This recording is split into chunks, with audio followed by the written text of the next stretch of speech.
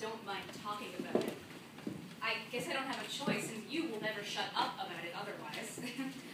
So, if you're asking the questions, I guess that makes you Barbara Walters. Can I be Angelina Jolie? Julie Andrews? No? Julie Newmar? She is not dead. Alright, no, you're right. This is serious business. I should not be making fun of you like this. I had a lot of questions, too, before I finally left boot camp. Actually, it was all I could think about before I got on that plane for Texas. Was it hard? Yeah, it was hard. Let's put it this way. Before I left, I was aware that the human body has 206 bones, but I became intimately acquainted with each of them through non-stop exercising. Honestly, I think it may have been one of the hardest things I have ever done. What? You want me to rate it? You want me to rate it on a scale of 1 to 10? I'm not going to rate it. It's not something you rate. It's not like buying a new car or trying a new restaurant. Nothing I could say could possibly mentally prepare you for what's going to happen. You'll change. I like to think for the better. Fine. On a scale of 1 to 10, it was a 15. I am being serious. You may think that you can't handle it, but you'll rise to the occasion. You'll have to. There is no other alternative.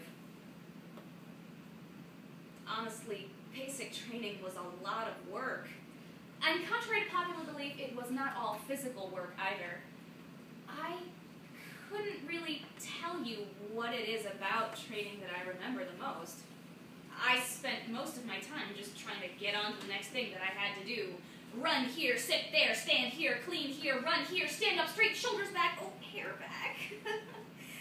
Run here, sit there, stand up, shoulders back, run 3 miles again. Oh, and the obstacle course.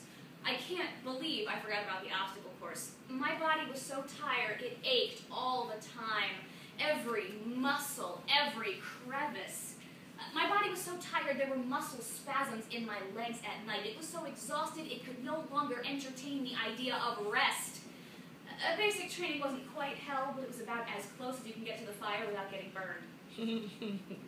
But the thing that I remember most was graduation. You and Dad walked out onto the field, and I don't know why, but I just felt like I hadn't seen you in years. You looked so different. You didn't look like my annoying little sister anymore. You looked older. You just looked. I was so proud to have the two of you there. I know, everybody says, at graduation, oh, I was so glad to see how proud my family was of me, but I really think there's more to it than that. I knew that you and Dad could handle me being away. Without that knowledge, I would never have made it to the second week. I know, I never told you that before. I guess I didn't think you had to hear it back then. The truth is, it's going to change you. You're going to start relying on yourself more. You're going to stop coming to me and Dad with so many questions. You're going to become a woman. What do I think you should do? I want you to be safe. I want you to make good choices. But what I do know is that whatever you decide, I believe, I know, you're going to be okay.